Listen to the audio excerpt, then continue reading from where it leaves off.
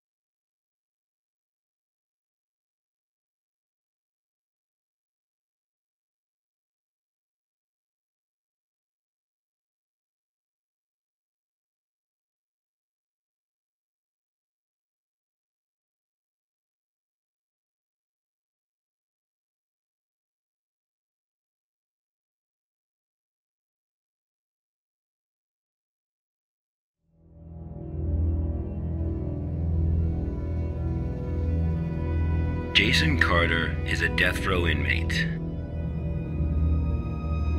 In exchange for clemency, he has agreed to work with the SCP Foundation for 30 days.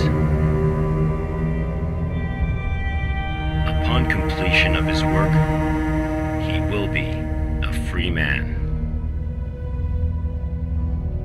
Jason Carter is now D503.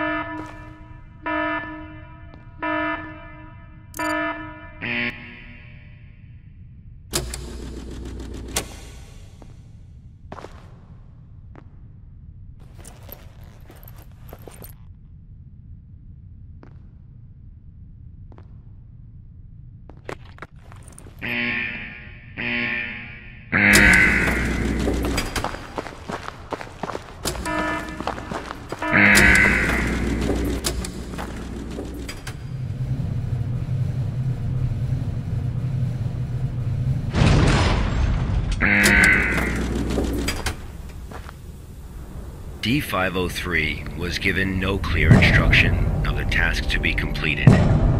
He must find them out for himself.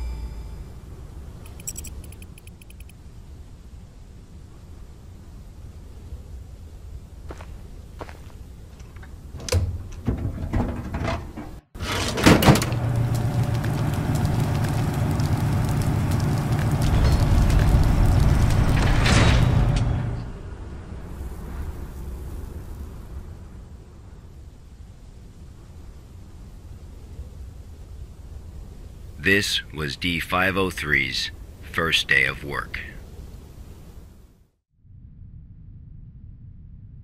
SCP protocol mandates that D503 now undergo a psychological evaluation.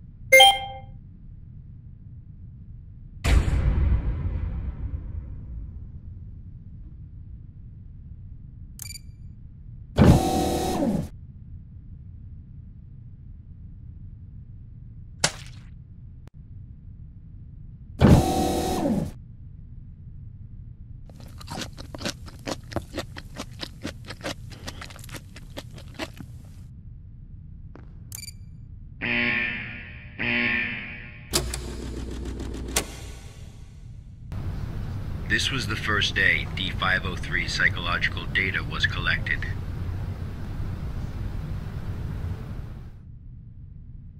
You're probably wondering, how can this job earn freedom for a death row inmate?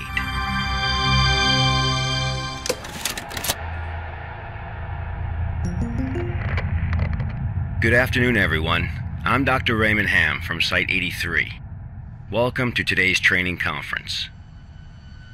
Today, I'm going to share with you a little project I've been working on called SCP-7457. The desert you saw just now is SCP-7457. D503 is a volunteer who we invited to help us learn more about this desert. Prior to the Foundation's involvement with SCP-7457, 329 people went missing in this area. As a precaution, we have introduced lockdown measures as we attempt to find the cause of these disappearances.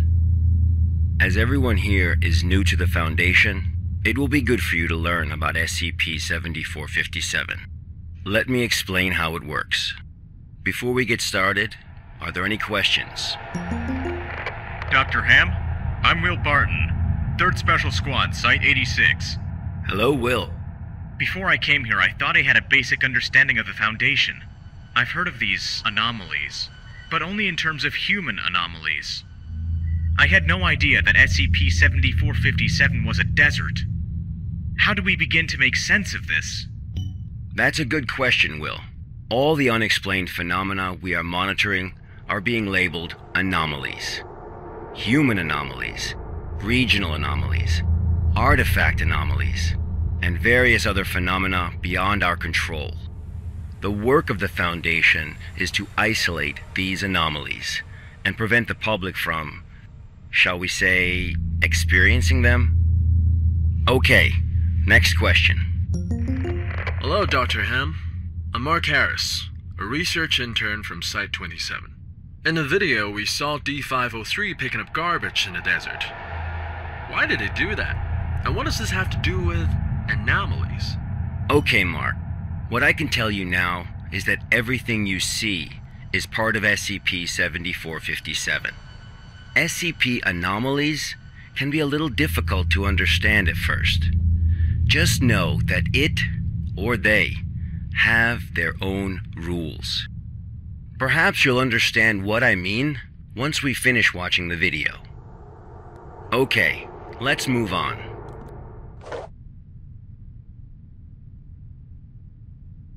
The first week was fairly normal. However, there was an interesting occurrence on the 8th day.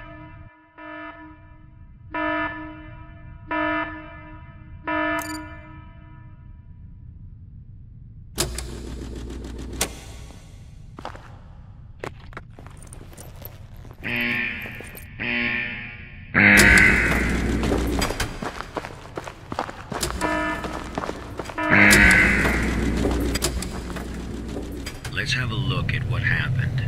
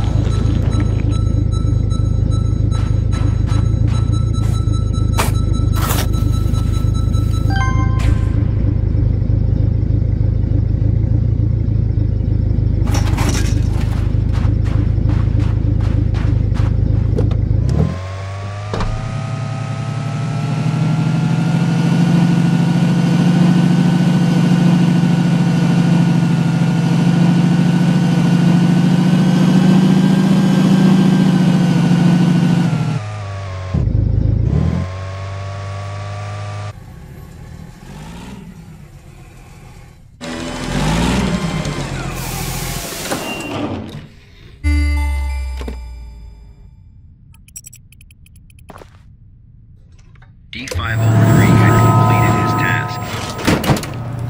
However, he did not realize that he had already encountered his first anomaly.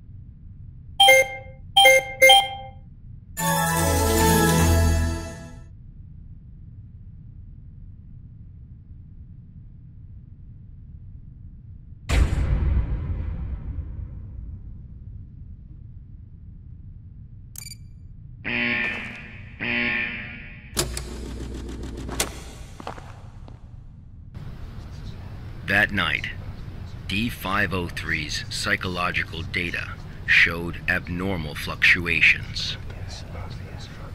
Analysis tells us that D503 is dreaming.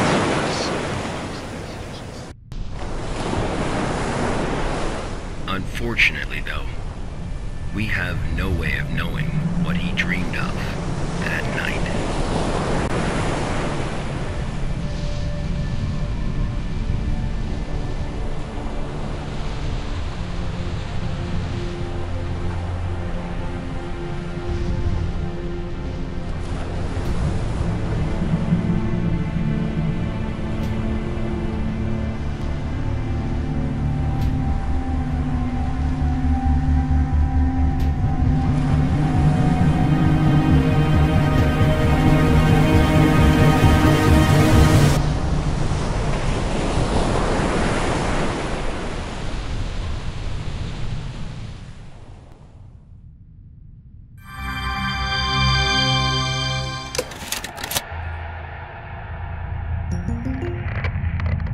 The 8th day marked a significant turning point, the start of SCP-7457's impact on D503. Are there any questions before we go on? Hello, Dr. Hamm. I'm Spencer Jones from the Special Operations Department of Site-21. Hello, Spencer. It's still unclear as to why D503 needs to pick up all of this trash.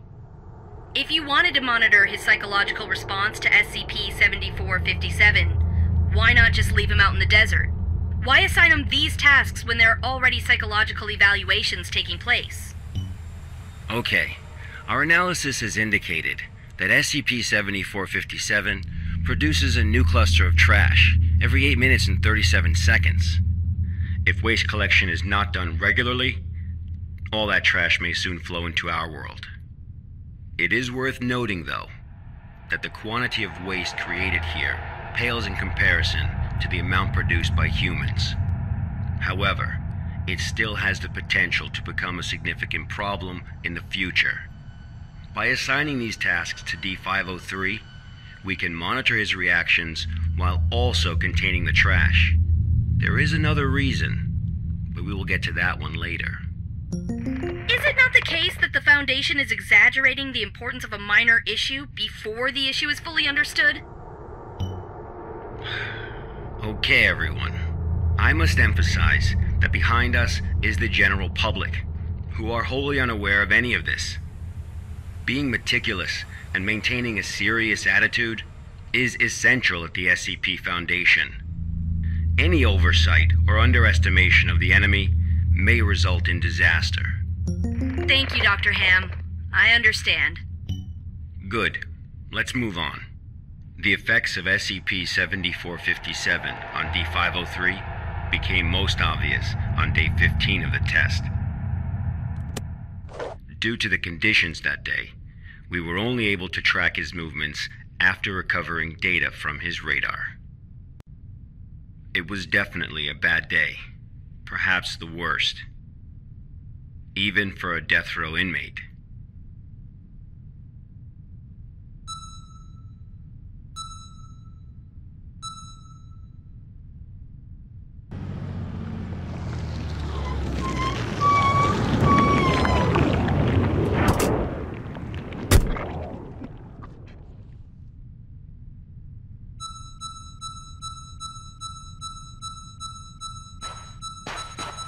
D503 found a radar that perfectly resembled his own. However, D503 didn't seem to think much of it.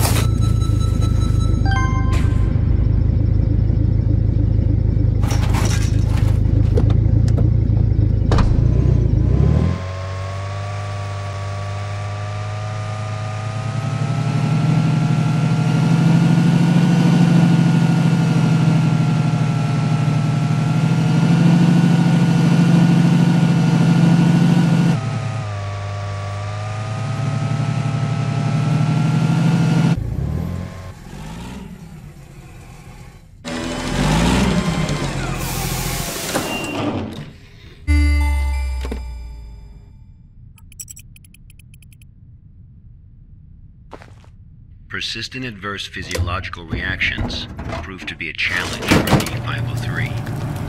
He still managed to complete his work on day 15.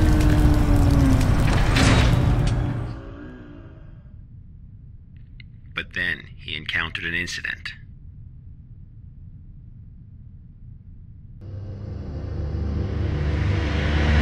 A sandstorm.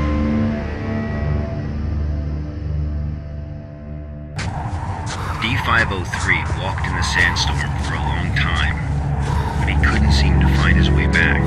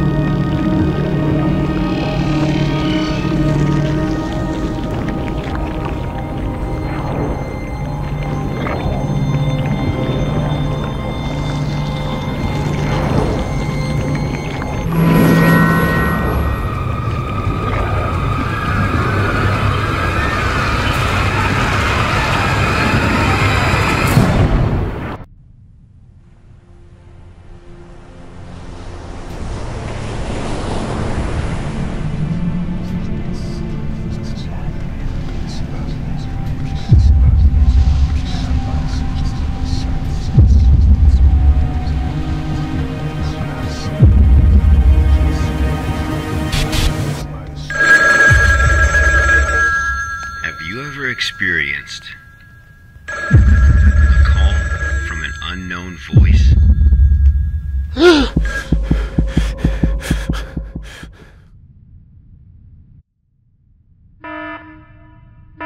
Approximately 13 hours later, a visibly trembling D503 returned to Site 8. We immediately performed a psychological evaluation.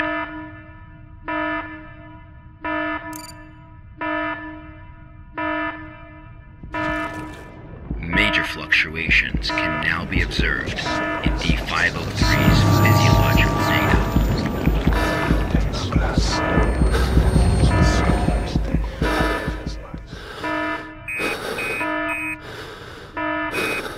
The results of the psychological evaluation were so troubling, we had to abort the mission.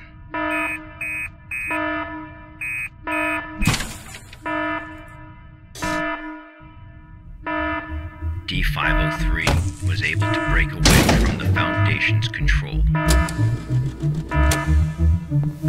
He has seen the test results of other level D personnel who were analyzed at SCP-7457. That's right, none of the level D personnel at SCP-7457 have ever been able to leave this desert.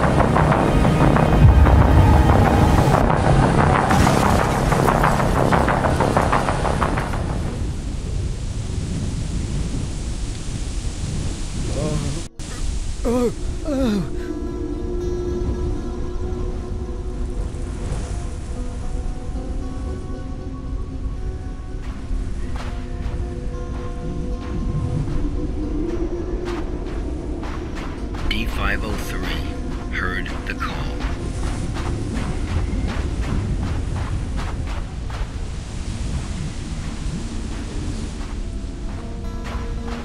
Humans often believe that their fate is in their own hands, that all choices come from their own free will.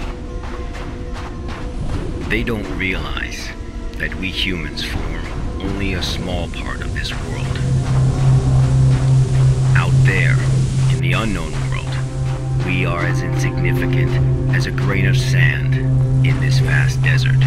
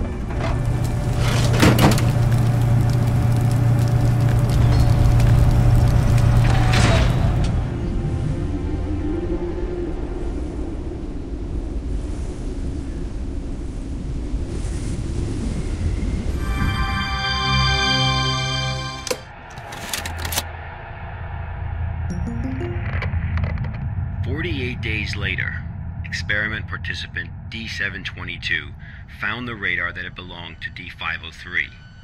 The radar was 31 miles away from the waste treatment facility.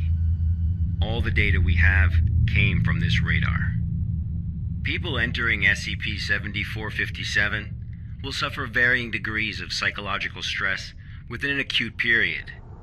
It manifests as a range of neurological and mental disorders, as well as severe and unexplained hallucinations. So far, not one participant has left the desert unscathed. The Foundation has tested 31 Level D personnel in an area spanning 2,267 square miles. Our testing continues. When you work for the Foundation, you will face various anomalies. Some can kill you, some may drive you crazy, and some will make you feel that living is worse than death. Let this be very clear. SCP-7457 is just a taste of what you will face in the future. Before joining the Foundation, you were all leaders in your respective fields and industries. Researchers, special forces, FBI agents, national security experts. Well, SCP does not care how smart you are, how accomplished you are. It doesn't matter to them how many doctorates and titles you have. You are no different from helpless ants when confronted with these anomalies. Remember this. It is the most important advice you will receive. Do not take risks. You will die. You are not as special as you think you are. If you encounter an anomaly, put your pride and curiosity aside. Run, because that's the only thing you can do. God won't protect you here. Welcome to the Foundation, rookies. I'm Dr. Raymond Hamm, and this ends the first class of our employee induction program.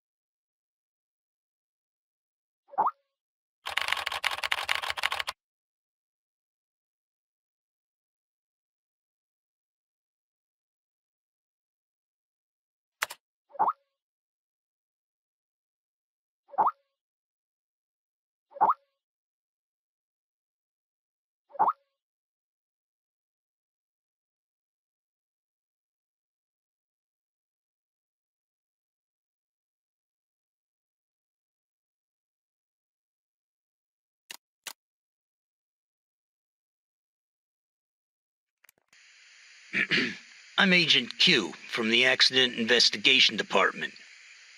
Containment breach occurred at Pony Station and contact with the Foundation has been lost. Agent Bella Lawrence was given orders to enter Pony Station and retrieve the black box. Following is a transcript of the interview with Bella Lawrence.